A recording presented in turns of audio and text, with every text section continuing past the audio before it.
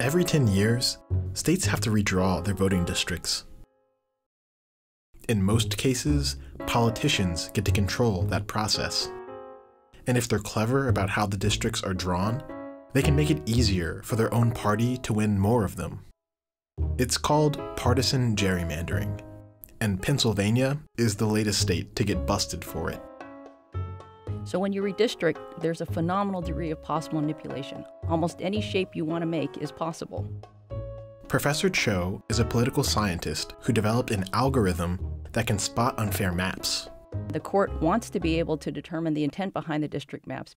Basically, they want to read the mind of the map drawer. It doesn't have any way to do this.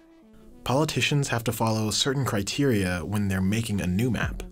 Some criteria are required by law. For instance, we have to have about the same number of people in every district, and all districts have to be contiguous. In Pennsylvania, these districts also have to be compact. Then there's other criteria that the Supreme Court has emphasized when they make decisions about redistricting. The court wants districts that preserve political subdivisions like cities, counties, municipal boundaries. So whenever you find an identifiable community of like-minded individuals, the court likes it when those people are kept together in the same district. Pennsylvania's districts were deemed partisan because of that last guideline. If you look at the 2011 map, the lines are all contiguous, and each district has a roughly equal population. But the map also divides up several counties, which violates traditional districting principles. And that made it easier for Republicans to win congressional seats in the state. The popular vote in the House race was basically equal in both elections that used this map, but the Republicans won more than twice the number of seats in Congress.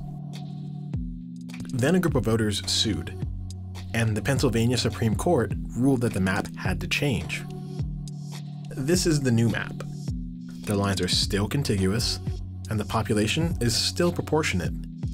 But now, only 13 counties are split up instead of 28. That protects the traditional districting principles.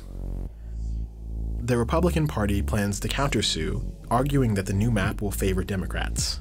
They hope to win as many as 5 more congressional seats in Pennsylvania because of it. And those seats could be a part of a larger shift in power in the House of Representatives. Which is why the fight over these two maps is so heated. And it's also why Pennsylvania probably won't be the last state to get called out for gerrymandering.